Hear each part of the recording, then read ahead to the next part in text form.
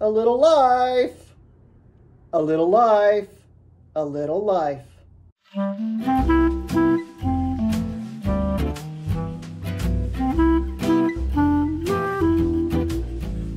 Hi everybody, welcome to the Mild Rumpus, coming at you live from the House of Flimsy, my dilapidated one-bedroom apartment that is filled with books and noise. This morning I was tagged by Jolene over at Bookworm Adventure Girl.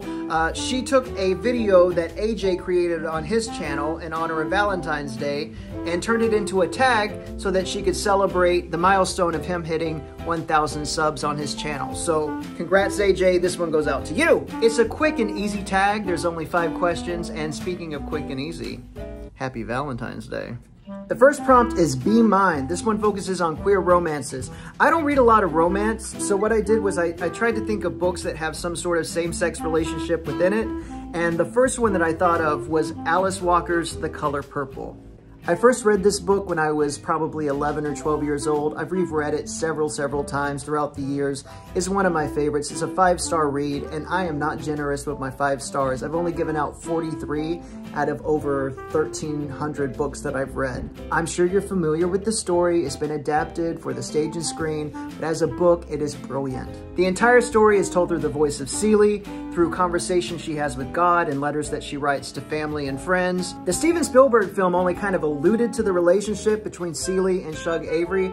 I know the musical version kind of went further into it, but there's a whole third act that the original film adaptation, just kind of, it went to the cutting room floor. If the characters in this next book were to post about their relationship on Facebook, I think they would classify it as, it's complicated. Anne Rice's Interview with the Vampire. And again, this is a case of the film version kind of going, yeah. Now the TV series, on the other hand, there's no question. This book is just as much about the relationship between Lestat and Louis as it is about vampires. Ooh. Side note, if you like Interview with a Vampire, be sure to check out Carmilla. It's a story about a sapphic vampire, and it predates Dracula. And Dracula is pretty much a ripoff of Carmilla. This next book is a more recent release. It came out in 2020. The sequel to it is coming out later this year, and it's one of my most anticipated books, and that's The House in the Cerulean Sea by T.J. Klune. This is the story of Linus Baker, who is a caseworker for the department in charge of magical youth. He's instructed to go investigate an orphanage that is supposedly filled with these dangerous kids. But when he gets there, he finds that they're just a bunch of lovable misfits. It's really a beautiful book about chosen family, and this book is just like a hug.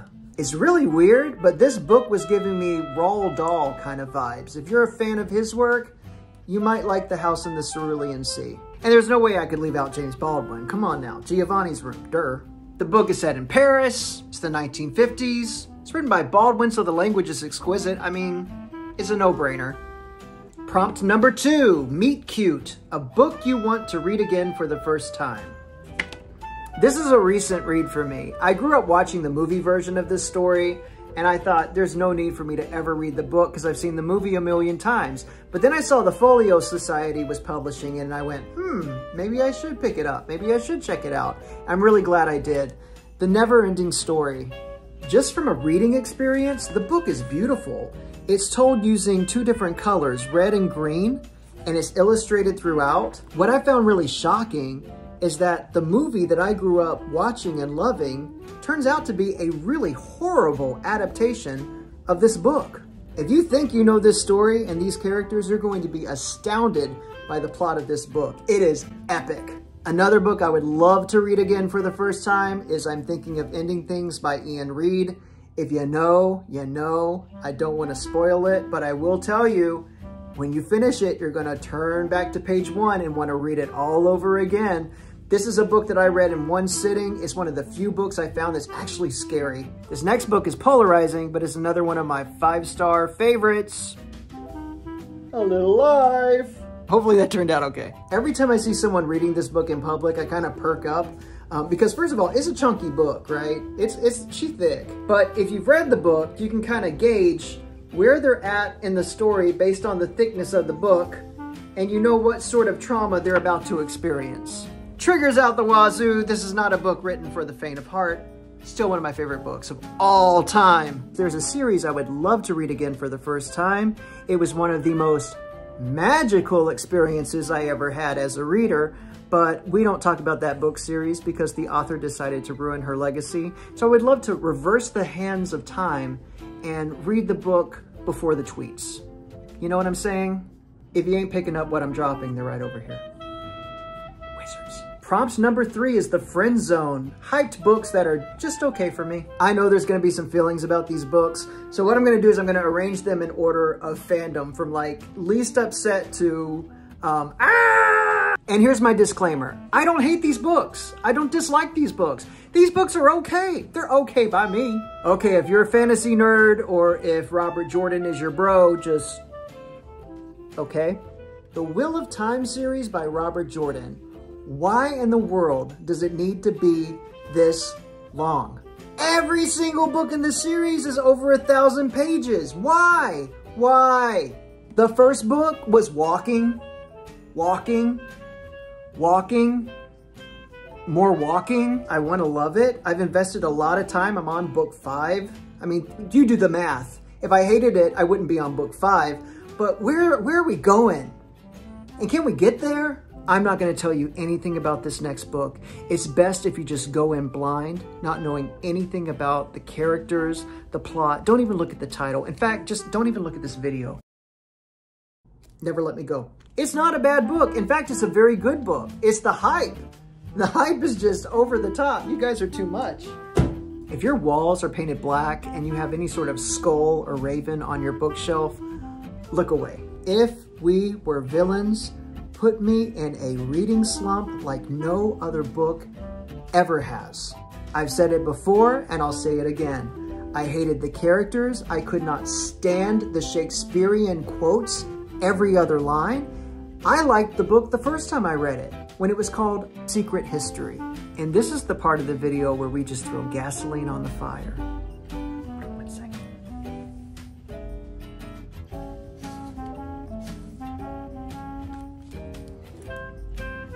A Court of Thorns and Roses. Listen, I am not here to dump on Sarah J. Maas. I actually enjoy reading Sarah J. Maas. I loved the Throne of Glass series.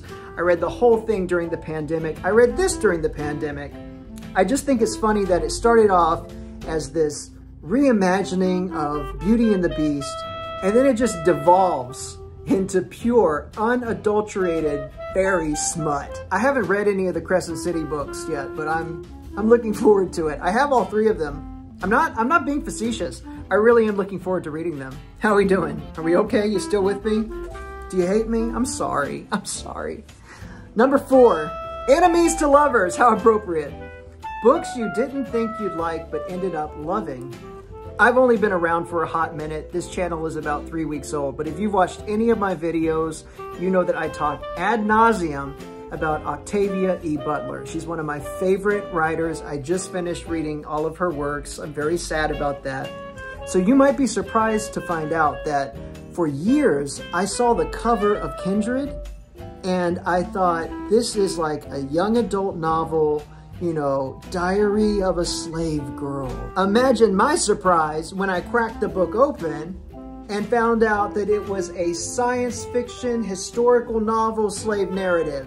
And it was mind-blowing, and it's another 5-star read. I guarantee you, you will not be able to put this book down. It's a perfect place to start with Octavia E. Butler's work. I'm not gonna front, I'm gonna tell the truth. I bought this next book because I loved its cover and I wanted to feel smart reading it. Crime and Punishment. I really questioned whether I was going to be smart enough to read and understand a Russian classic book of literature. This Penguin Classics Deluxe Edition not only looks badass, but it is a great translation. If you are interested in diving into his work, this is a great place to start. Don't be scared by the size of the book. It's a page turner. It goes really, really quick. I know I started the video off by saying that I don't give out many 5-star reads, and like every single book I've talked about has nearly been a 5-star read, but this is another one of them.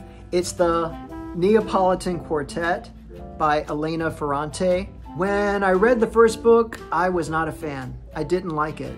I thought it was boring. I thought, I am not the target audience for this book. And an entire year, maybe a year and a half passed.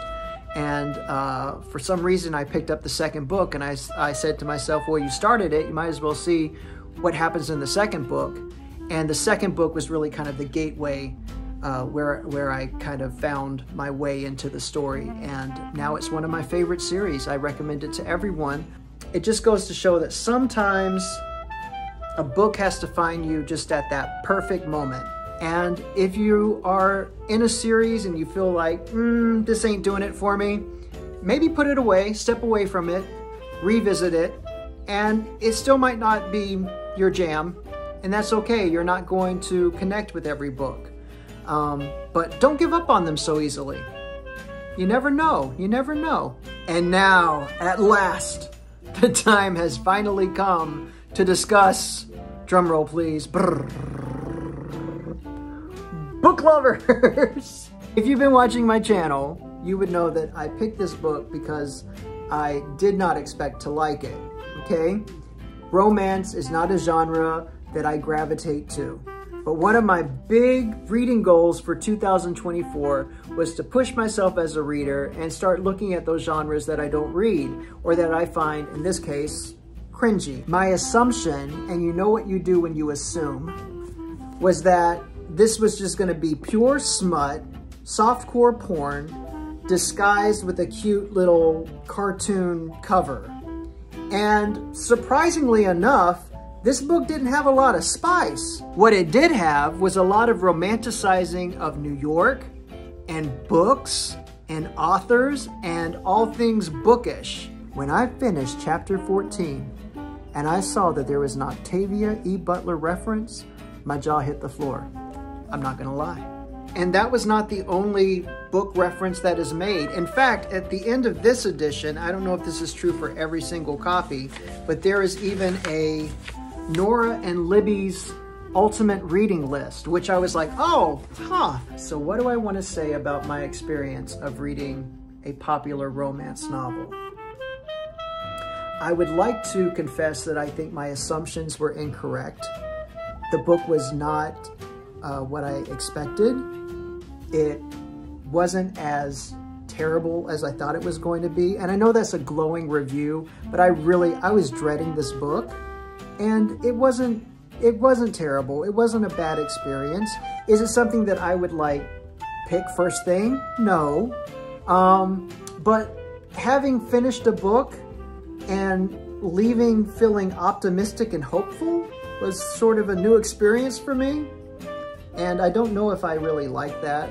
I think this is more about me than the book. And hey, I wasn't a dummy. I picked this book on purpose. I knew it was going to be about books and people who love books. The title is Book Lovers, although you'll be surprised what this is referring to.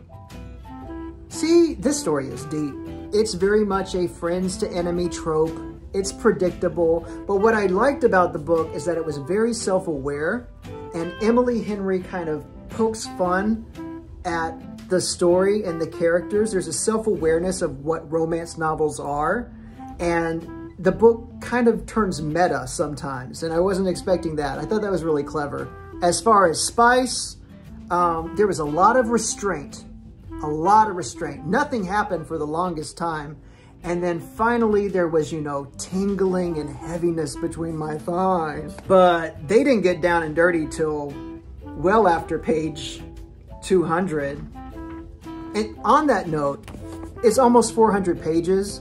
And I do think it's a little ironic that a book about a book editor is 400 pages. Did it really need to be 400 pages? Am I mad that I read it? No. Did I enjoy it? Sure, it was okay.